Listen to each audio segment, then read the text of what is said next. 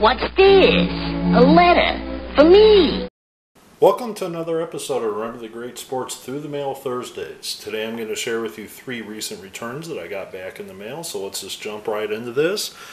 And the first return is from former New York Met, Dennis Ribant, on 1, 2, the third. These are the only 3 cards I have besides this one, as him as a Detroit Tiger. So let me tell you about Dennis Ribant and his career in baseball. Dennis grew up in Detroit, Michigan, where he attended high school at St. Joseph High School in Detroit. He signed with the Milwaukee Braves in 1961 as an amateur free agent. He spent some time in the minor leagues with the Braves organization, and on August 8th, 1964, 3 years after he became pro, he was traded with cash to the New York Mets for pitcher Frank Larry. Well, after joining the Mets that year in '64, which were a pretty bad team, Dennis got a chance to start 7 games, but he appeared in 14 total, but his record was just 1-5 that year for the Mets in the season. Well, going into the 1965 season, the Mets primarily put him in the bullpen, where he had a respectable 3.82 ERA with a 1-3 record. Well, the following year, in 1966, the Mets decided to give him a chance to be a starter again, where he started 26 games out of 39 and actually posted an 11-9 record with a 3.20 ERA for the Mets that season. Despite coming off a career best at that point in his career, 11-win season, the Mets decided to trade him to the Pittsburgh Pirates for Don Bosch and Don Cardwell. Well, he would spend 1 season with Pittsburgh before they would trade him to the Detroit Tigers. The Tigers would only keep him for a half a season before they traded him in July of 1968 to the Chicago White Sox. Well, after the season ended with his time with the White Sox, the Tigers decided to get him back from the White Sox. However, they didn't hold on to him long because they decided then to sell him to the Kansas City Royals. He never appeared in a game with the Royals before they sent him to St. Louis. The Cardinals would only hold on to him for a little while. On June of 1969, they would then trade him to the Cincinnati Reds. He would finish out the year with the Reds, and then the Reds would trade him before the 1970 season to the Pittsburgh Pirates. Well, the Pirates in 1970 did not call him up to a game, and he spent the entire year in AAA posting a 14-9 record. Despite this, the Pirates decided to let him go, and he then went and played for the expansion team San Diego Padres for 2 seasons in their AAA affiliate. And despite posting a 15 wins and 7 loss record for the AAA affiliate of the Padres, they did not call him up to the major leagues, which is surprising. It's the Padres, and they were an expansion team, so how good of a team could they have really had? They didn't give this guy a chance despite posting a 15 wins in AAA for him. Well, the next year in '72, he returned to AAA for the Padres, where his record fell to just 8-9 and an ERA of over 5. After the '72 season, the Padres let him go, and he signed a minor league deal with the Philadelphia Phillies. He only pitched in 10 games for the Phillies AAA affiliate before he was let go of his contract. So in total, he played for 7 teams in the majors as a pitcher, and a few other teams in the minor leagues as a pitcher. So this was quite a well-traveled man, so to speak, as it almost seemed like every year he was in a different location, with the exception of his first few years with the Mets. I mean, in just a short period of time, the decade that he spent as a player, or a little more than a decade, he played for almost a dozen teams, it seemed. So, very happy to add Dennis Ribant to the collection. Never got him before, and we'll move on to the next one. All right, this next one's postmarked from Miami, Florida, and it is from former Houston Colt 45 slash Astro Sonny Jackson slash Atlanta Brave Sonny Jackson, who also coached, as you can see, for a long time in the Brave system. So let me tell you about the fast-running Sonny Jackson and his playing career and his coaching career. Jackson, a Maryland native, went to high school in Maryland, and he signed with the Houston Colt 45s prior to the 1963 season. Well, immediately the Colt 45s, being a new team, put Jackson in their A-ball affiliate, where he appeared in 139 games in A-ball, batting .297 and stealing 56 bases that year. Well, he got a chance to play in one game in 1963 in the majors at just 18 years old, where he did not get a hit at all, but he did make an appearance. Well, in 1964, he would start the season out again in Double-A, and he would repeat that year, where he stole 45 stolen bases and batted .285, and again would get called up for 9 games with the Colt 45s.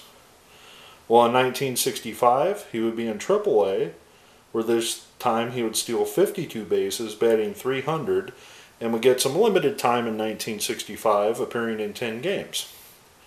Well, in 1966, the starting job was pretty much his for the Astros at shortstop. At just 21 years old, he appeared in 150 games. He batted .292 and stole 49 bases that year for the Houston Colt 45s. The following year, he would appear in 129 games for the team, but his batting average would dip down to .237 and he would just steal 22 bases.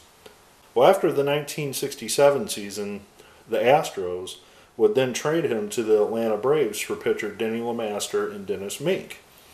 Well, with the Braves, he would get a second chance, appearing in 105 games that year for the Braves in 1968, and he would bat just .226 but would steal 16 bases.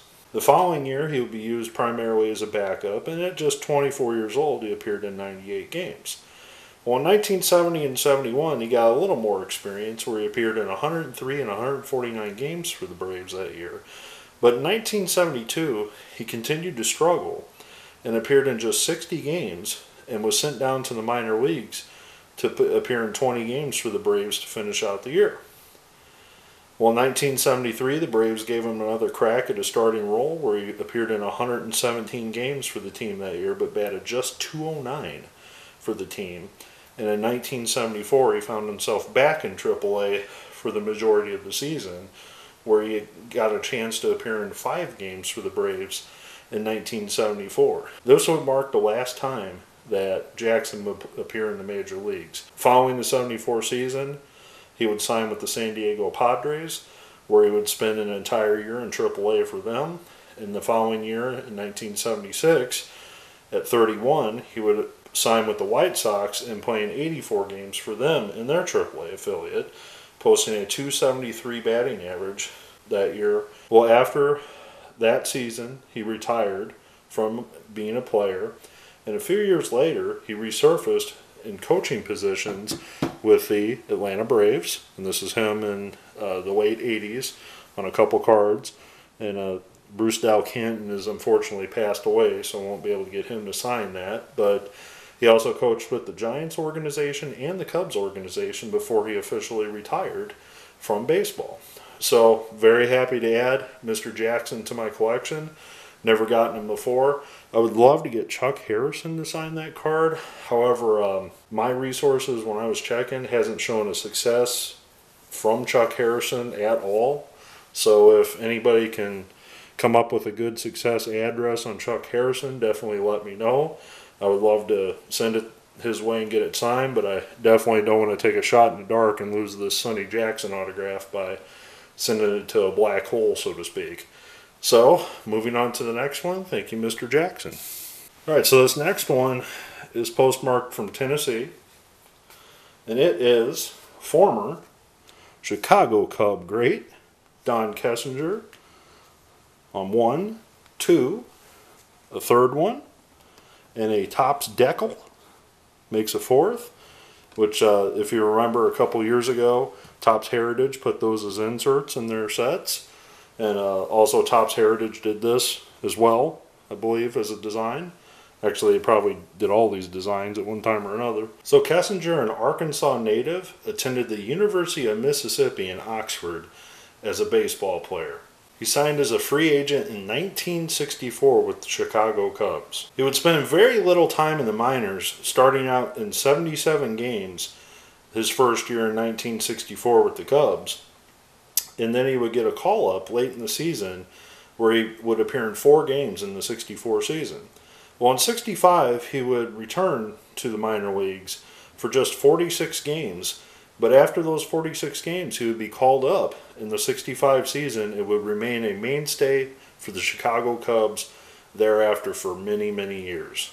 In his first full season with the Cubs, he appeared in 106 games, but just batted .201 that year for the Cubs, but was superb in the field. Well, he worked with a hitting coach, and they improved his hitting skills. And in 1966, he had the opportunity to improve his batting average to .274 that year while leading off for the Cubs. This would be a position that he would hold for many years as the Cubs' leadoff hitter. And in 1968, he would make his first All-Star game that he would consecutively appear in 68, 69, 70, 71, and 72 in the All-Star Classic for the Chicago Cubs. He would also make another appearance in 1974 with the Cubs as an All-Star. He would play a total of 12 years for the Chicago Cubs through the 1975 season. At 33 years old, the Cubs decided to trade Kessinger to the St. Louis Cardinals for Mike Garman. And he would stay with the Cardinals until August of 1977, when the Cardinals would then ship him to the Chicago White Sox. At this point, Kessinger was 34 years old, and he would remain with the White Sox for 3 more seasons through 1979.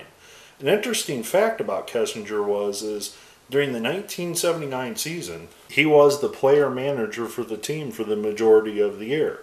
Kessinger held the position as player manager until he decided to resign on August 2nd, 1979, and the man that replaced him would be future Hall of Famer Tony La Russa.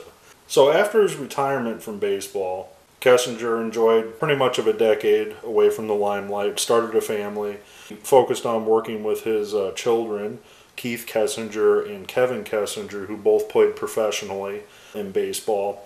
And in 1991, Kessinger returned to his alma mater in Mississippi and coached them for 6 years, compiling a record of 185 wins and 153 losses as the head coach of the University of Mississippi. So, in addition to all of the years that he spent in the major leagues, he has gone into the Chicago Cubs Hall of Fame. He's also been inducted into the Mississippi Hall of Fame, University of Mississippi Hall of Fame. And I actually just read in 2021 that Mississippi finally retired his number, the University of Mississippi. I don't know if he wore the same number as a player and as a coach. I apologize about not knowing that information. But in total, he was a 6-time All-Star, a 2-time Gold Glove winner, and a superb fielder in the field. And I want to thank Mr. Kessinger for signing for me. And one more neat note, aside from his 2 sons that played, he now has a grandson playing in the Astros organization named Gray Kessinger. So that is actually his grandson. So Gray, I believe, is still playing in Double-A at this point, and as of me shooting this video, has not made a major league debut, but be looking for Gray Kessinger, maybe playing for the Astros, and that is Don Kessinger's grandson. So I want to thank Mr. Kessinger for signing. I want to obviously thank Mr. Dennis Ribant for signing those 4 cards for me as well. I also want to thank Mr. Sonny Jackson for signing the coaching cards that I happen to have of him, but of course his rookie card as well. I want to thank you, the viewer, for taking the time to watch another episode of Through the Mail Thursdays. Please leave your comments below and let me know what you think of some of these vintage autographs. Happy collecting.